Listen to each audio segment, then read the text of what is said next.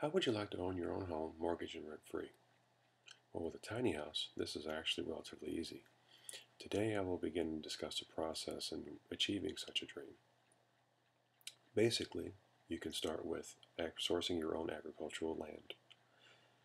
This land actually is usually low on restrictions, and on top of that, the property taxes are lower, which makes it more affordable and easier to maintain. In addition to that, the permits required to obtain certain land of this nature makes it very relatively easy to build your own home. Having said that, basically you can look into starting your foundation. With your foundation, you'll have the ability to construct your home as you wish, and it also makes it easier for the construction to commence accordingly. While in building your foundation, you also have the option of starting your well. A well will indicate that you can source your own water supply, which of course you need water for the home, and also can be utilized for fertilization of any land or crops that you may decide to work with in addition to building your home. But having said that, the foundation, once set, you can then introduce what is called ICF. ICF are insulated concrete forms. It's essentially like a Lego system of building blocks for your home.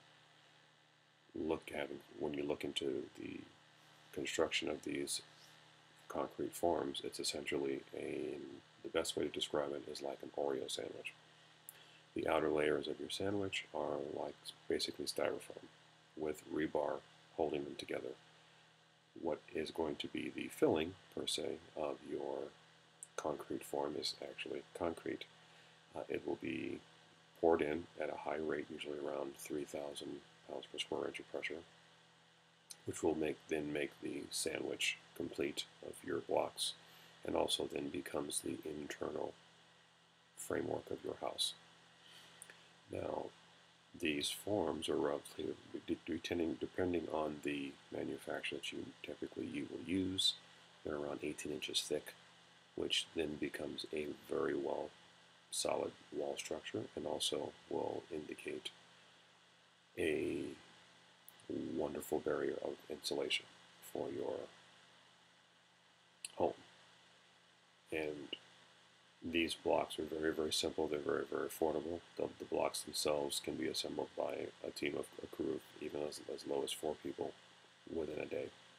If the average home square footage on a tiny house is roughly about 600 square feet or less, you can build an entire 4-wall structure within a day. And it's relatively inexpensive. Once the walls are completed, we can then look at the roof structure. You can construct a roof out of anything you like. Since you're dealing with a tiny house of 600 square feet or less, your roof actually will be very, very simple, very, very small. At this point, if you'd like to go ahead and implement solar onto the roof, you're more than welcome to do that. Or you can also look at the land around you and consider a solar farm or wind turbines. I would prefer that you look at the roofing option because then it's less obtrusive and it's out of the way, and it will always be, being higher up as opposed to on land itself at the ground level will give you better sunlight intrusion.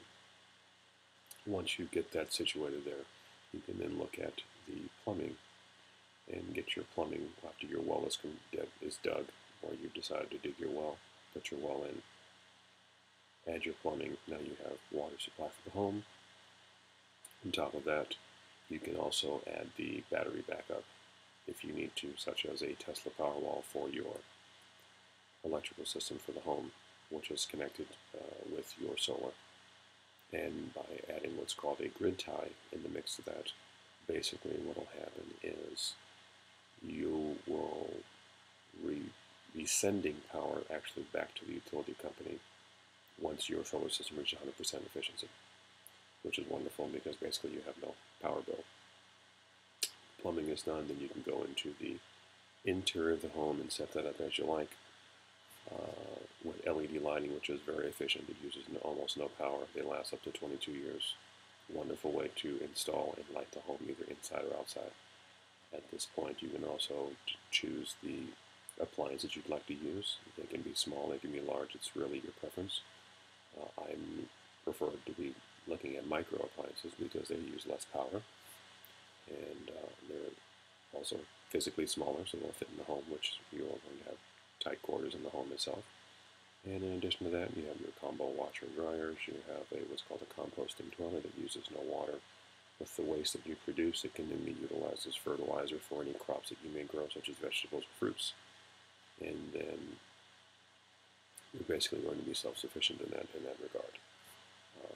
Having said that, the cost of a tiny home is very, very low, and you will be able to basically own a home and a piece of land, pretty much mortgage and rent-free, with the exception of very low property taxes. And that's a wonderful way of living, and will allow you to actually create more things that you may want to do within your lifestyle. And it's a satisfaction of owning a home as well. It makes it simple for you. And this will conclude our speech here today. And I thank you, and good day.